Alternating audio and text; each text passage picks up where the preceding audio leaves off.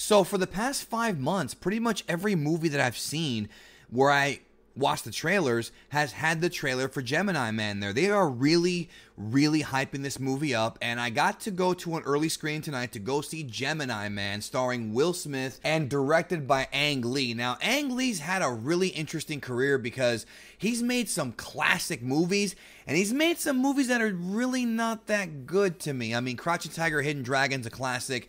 The 2003 Hulk, not so much, but I didn't hate it. Anyways, he's back here. Life of Pi, I think, is still his best movie, but he's back here doing Gemini Man. The cool thing about Gemini Man is that this movie has been in development for like 20 years. Like, if you look into the history of the movie, this movie was going to have all kinds of different actors, from Schwarzenegger to Stallone and all these different guys, and they wound up being Will Smith, which is fine. And also in the film, Benedict Wong is in this movie as well as Mary Elizabeth Winstead. But Will Smith is the core of this movie, and if you've seen the trailer, you kind of know what the movie's about, but we'll talk more about it here. I do think the trailer gave away a little bit too much, but not that much. So Will Smith plays this government agent assassin, and he essentially is really good at his job. Like, he can snipe people from very, very far away, and he's going to retire because, as the movie kind of tells you, he's been doing this for many, many years, and he's got a lot of demons inside of him. He has a lot of guilt, a lot of weird feelings. He calls them ghosts in the movie, and he's feeling, just it's time for him to retire. He's got enough money now. He's going to retire, but what ends up happening is he winds up finding out that the last guy who he killed is not who his bosses told him was, and he's like, wait a minute, did I kill the wrong guy? Did I do it for the wrong reason?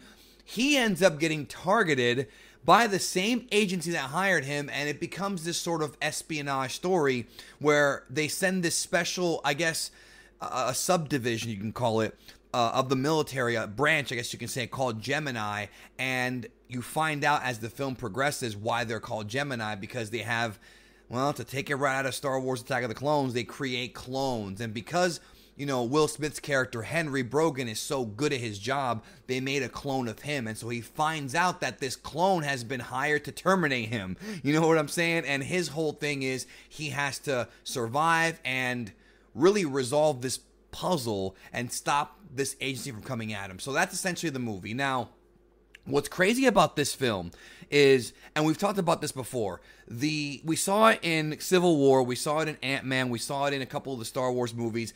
This de-aging thing they're doing, the movie is Will Smith versus Will Smith. It comes off like Will Smith, Enemy of the State, versus Will Smith, Fresh Prince of Bel-Air, because he has to fight a younger version of himself. And what they did was they used that de-aging technology to make himself look younger.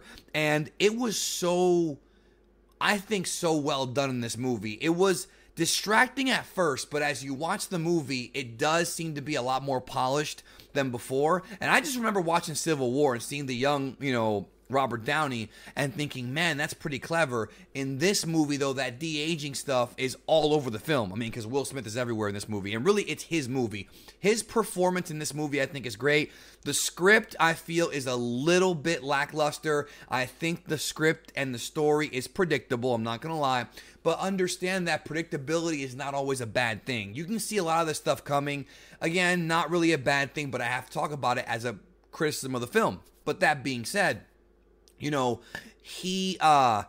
de-aging stuff means that he has to act with himself. And there's a couple of scenes in this movie where you can tell Will Smith's trying to win an award. I mean, he gets really emotional. There's a few speeches here. And it just comes off like, I don't want to say Oscar bait, but it does come off that way. Don't forget, like I said, Ang Lee made Life of Pi, which is an amazing movie. My favorite movie he's ever done. And that was an Oscar movie, Oscar-nominated film. So he might be going for that here. But the movie itself, though, doesn't really hold up as being an Oscar movie because of the fact that it's really just an action film. This movie is really kind of a combination of, and now if you're old school, you remember this Arnold movie called The Sixth Day, which is a movie about where Arnold has to fight his own clone and he took over his family. Really, really good flick. Go check it out if you haven't seen it. This movie reminds me a lot of that film. Also with a little bit of like, a little bit of espionage type stuff. Kind of reminds you a bit of the Bourne movies, but it's Will Smith here. Enemy of the State meets Bourne with clones. That's pretty much what this film is. And you know, he carries the movie. And I'm not saying that Mary Elizabeth Winstead, excuse me, isn't great, because she's adorable in the movie. She's cool. She's got some really great scenes. But at the same time, you know, it's Will Smith's movie. Now, a couple of things about the movie: the action sequences. This is why you go see this movie, is for action. Okay. I was walking out of the theater, and there were critics there giving their opinion, like actual movie critics. This is one of those pre-screenings, right, where the critics are there, and some of them were really good reviews. Other ones were a little too harsh. There was one guy who said that the movie was just schlock trash and this and that. It really is not. It is schlock in a way, because we've seen movies like this before, but it's not a bad movie at all. If you're going into this movie wanting an action film with cool fight scenes and stunts and things like that, and an interesting story, the movie does do a pretty good job. I wish they would have shown a little bit more of Henry Brogan's backstory. We find out some of it through dialogue, but I would have preferred flashbacks for this, to be honest with you. That's a criticism of the film, I think. Also, there's a really awesome motorcycle sequence in this movie that's crazy. It reminds me of the one from Terminator 2, except like even more absurd. But the problem is that as this sequence goes on, I feel like it becomes less and less realistic, especially the final part where this dude is doing like martial arts moves with the motorcycle being like one of his like legs, he's doing sweeps and high kicks with the motorcycle. It gets really ridiculous. To me, that kind of took me out of the film, because this is supposed to be a little bit more of a realistic movie. But again, we're talking about a movie featuring, you know, these really scary, accurate sniper guys and cloning. So it's not that realistic, even though I'm sure some people out there actually believe there is cloning going on. And hey, for all we know, there may be. Who knows what the government's hiding?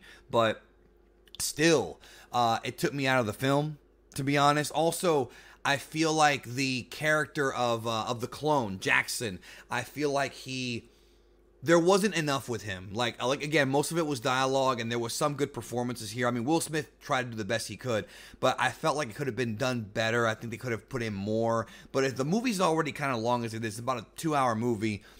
So they really couldn't fit too much in. But there were some sequences that I felt were unnecessary. For example, the main villain of the movie, who is named Clay Varys, he's played by Clive Owen, and he's good in the role, don't get me wrong, but there's a couple of scenes where he's talking to somebody else, and they actually like repeat the scene. Like they have almost the exact same scene happen a few minutes later, and that was not necessary. They could have cut that out or at least shortened it. Stuff like that I think is weird.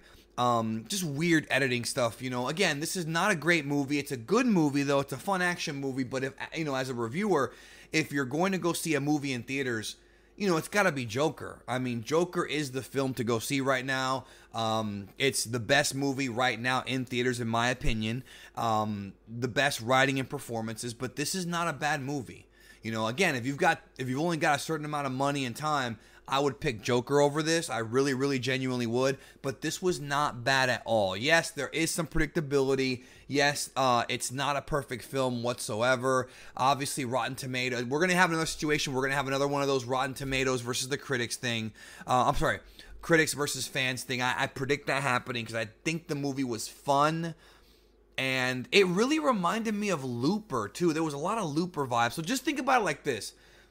This movie is pretty much like Looper, except without the time travel, you know? That's kind of the best way to sum everything up, you know what I mean? Also, it reminded me a little bit of Metal Gear.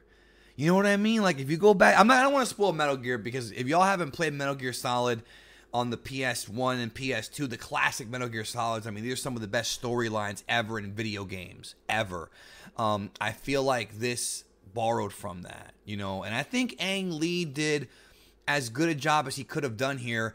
Again, it's just an action film. You know, it really doesn't go beyond that. So that's it for my review of Gemini Man. Let me know in the comments what you think about the film. I'm not going to go into spoilers because, again, it's very predictable and there's not anything that I think is like, oh my goodness, like a shocking revelation. Even though in my viewing, people were shocked at a couple of scenes. There were a couple of shocking parts. There was a little bit of comedy there with Will Smith's kind of sarcastic tone. And, you know, Will Smith's very talented, bro. You can't take that away from him. He has a lot of charisma, and you can see it on the screen. I mean, he is a good leading man. And Enemy of the State is still a better movie, but this is the closest I think he came to capturing that not as good a quality as Enemy of the State, but I think having Will Smith be this kind of tough runaway guy, I think it reminded me of Enemy of the State. Enemy of the State's still better though, I think, but this was a fun movie. Like I said, check it out. Thank you again, and I'll talk to y'all soon.